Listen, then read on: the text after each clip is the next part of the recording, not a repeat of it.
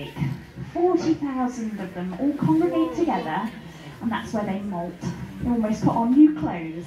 They molt all their feathers and get all nice brand spanking new ones, so they're in lovely good condition for the winter. And then they migrate back. So we get them here in the summer, here in the winter, but from July to September they migrate off to the Netherlands. Very interesting. Now we've got lots of mallards. Now you'll recognise those, they're the ducks that you see on your local lakes and rivers. The males have those beautiful bottle green heads, yellow bills, and that fantastic white neck collar, which I think is just absolutely stunning. If you look at that green, it's iridescent in the light. Really beautiful. Now mallards, as I say, most of them breed here at Martin Mere, so you see them all year round. But the numbers of our mallards do fluctuate, and we get lots more, especially when it's cold in January, February time, as birds are coming across from the continent. So some of these mallards could be from France and Germany.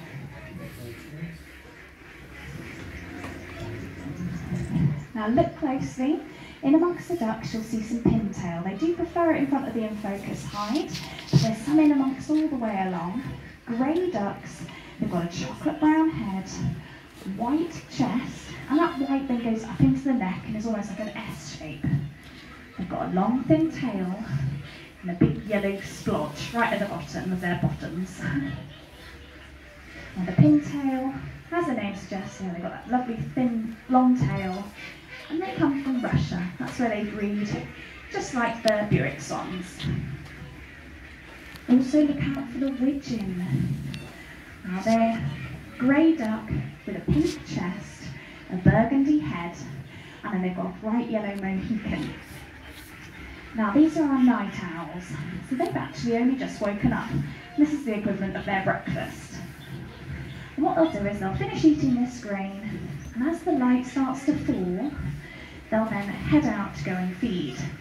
And just like the swans and the geese, they'll go out into the fields and feed on the agricultural waste and the short grass. And then at dawn, they'll fly back into the reserve and sleep all day. Now they don't quack, they whistle, so you can hear them whistling away now as they're getting excited about the grain.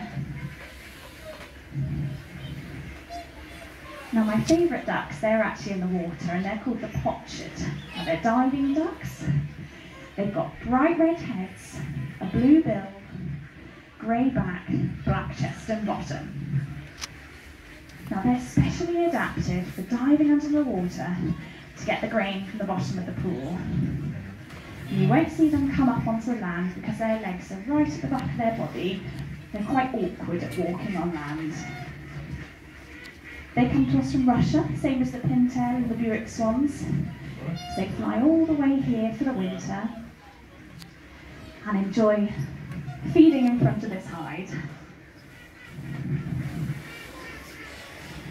Now unfortunately, just like the Buick swans, they're declining massively. 10-15 years ago here at Martin Mere, we had over 1,000 potchard at our feeds. Now we've just got 49 is the latest count. They're massively declining. Again, we x-ray the birds and we find that 50% of the potchard have got gunshot wounds. So they are really struggling from hunting pressure.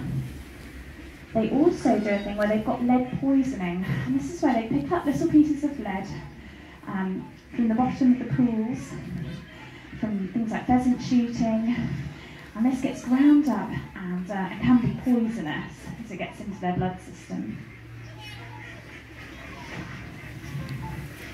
Now you won't see many female potchard out here. Look out, there's a couple, and they've got a dark brown head and a light brown body. And the reason there's not many female potchard here is because of the fact that the female potchard actually go to Spain for the winter, which I think sounds much better. More intelligent, that's what I like to say, but I get told off for saying that.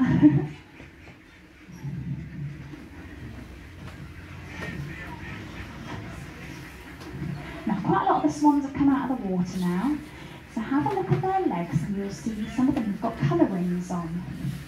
Now there's touchscreen interactive on the left side of the bird hide, and you can actually type in those colourings and find out all about the birds. One of my favourites, she's called Virginia. She's got a yellow ring, which is VJA, and she's actually 27 years old. It's a really good age for a swan. Now from that colouring, we know how old she is, but we also know that she's with her third husband. I love it, it's like EastEnders, it's amazing. She's had lots of cygnets over her time, so she's actually brought back 30 cygnets to Martin Mere. We call her a super hooper. She's absolutely fantastic, a really good mum. And some of her cygnets have been ringed, and so we know her children and her grandchildren. So I'm going to turn off my mic now and hopefully answer any questions. I'd just like to say thank you very much for coming.